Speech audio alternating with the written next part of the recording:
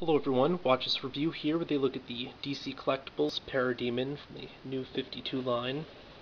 Now, while I haven't really been keeping up with the New 52, I generally don't read comics so much as I wait for the movies, cartoons, and so forth to come out. Occasionally I'll pick up an anthology.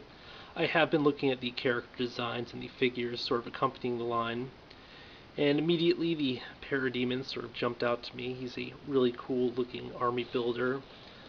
I saw the display at San Diego Comic-Con, or any San Diego Comic-Con footage, with dozens of these things posed against the Justice League, or actually might have just been a dozen.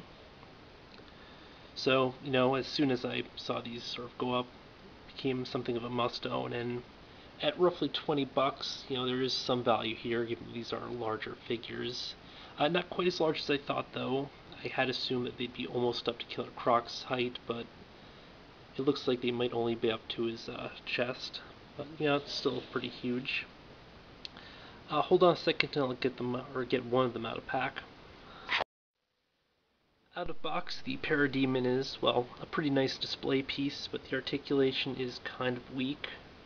As you'll notice, really awesome sculpting here. Decent paint. They have a sort of shiny gold for a lot of it, and then like little imprints and stuff for between the panels. I mean, it's just like a sort of tannish brown. It's pretty cool. The one thing that I dislike about I'm not sure if it's so much the figure or the design or what have you, is stuff like this where you have this crap poking out of his arm. I mean, it's painted like it's part of his body, but it looks like it might just be cables. It's confusing. That might just be me, though. Now, I'm guessing they're kind of fused to their cybernetic armor or whatever, so they're kind of like cyborgs from the general cords and wires and everything, sort of running the length of the body. I mean, otherwise I would have just assumed that this is sort of normal armor on them, but it's probably techno-organic or something. Yeah. Size, kind of variable.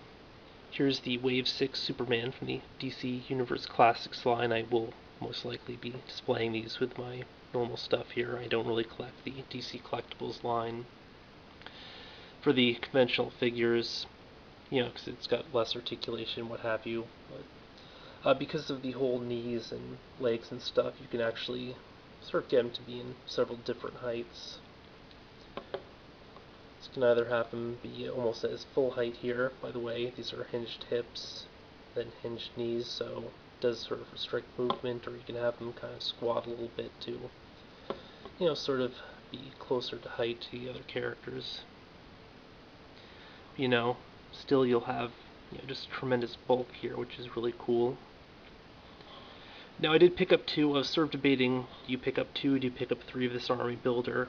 Because when you're taking photographs, you really only need more than one. I mean, it'd be cool to have like 5 or 10 just for like epic display all at once, but at the same time, you could just pick up 2 or 3 and then just take a photo of them in various poses, and then it sort of works as well.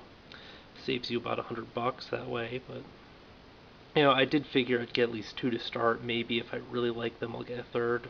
At this point, I think I might just stick to the 2, though. Because as cool as they are, as sort of well detailed and what have you, there's just not a lot you can do with them in terms of articulation. And to give you some idea, the articulation is as follows. They have a ball-jointed head, which I haven't actually broken in yet. A little bit up, down, then, full range of rotation. Ball-jointed shoulders, the shoulder pads seem to be hinged, but you can't get them out a ton even with the sort of hinged shoulder pads. Bicep rotation, single pin here at the elbow, okay range. Now, rather than have rotation here at the, I guess, sort of wrist, we have it up here at the forearm. I guess it's slightly better concealed, but just given the way it's laid out, you'd think they'd do that as well. I don't know, I guess it's sort of a cost-saving measure. No waist articulation, which is something of a disappointment. I understand why they didn't do it, because he's got sort of full sculpting going all the way down, but all the same, it is something that I like to see. I mean, I suppose, arguably, just depending on how you position the legs and stuff, it looks like he's kind of swinging his arms out there. So, yeah. Once again, sort of hinged hips and the knees. Not a lot of range here. A lot more range on the knee. And then down at the ankle, it's got forward, back. It feels like it's kind of got side motion, but it's hard to tell whether I'm just breaking it.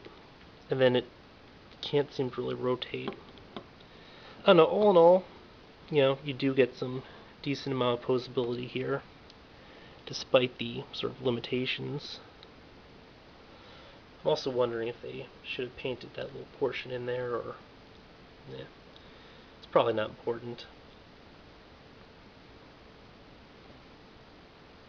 So, yeah, I mean, definitely a very cool looking figure. I would recommend picking up at least one of them. Two, probably more likely, just because you would want to sort of display them together. They are army builders and all, but, even one, there's sort of an epic feel to them.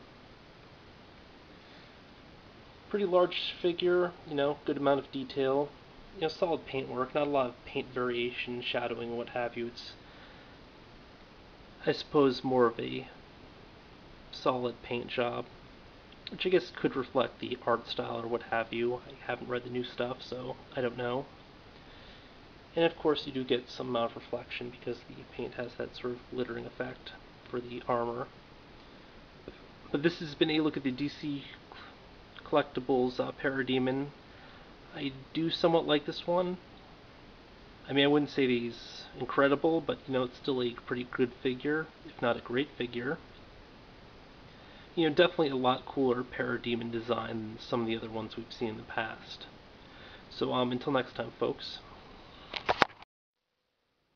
Two additional things I quickly want to address. First off, I didn't point out, or didn't call attention to the fact that he has little battle damage and stuff in the armor. You'll notice little scrapes, dents, and so forth throughout it. Which, is always kind of cool detailing, except for when you have like a bunch of them together and they all have the exact same body damage, armor damage. It's just kind of weird. The other thing is I think the facial detail is kind of weak where it comes to the teeth. The teeth aren't really sharp points, and then if you look at how the paint is done, the silver kind of runs up to a point, and then it's got this sort of reddish lip thing. I don't know, something about the level of detail just looks kind of weak, and then of course the inner mouth. It's just a sort of bland paint. It's the same basic color you see down here. They should have really used a darker shade. It shouldn't have been reflective. Those are really kind of small, minor gripes.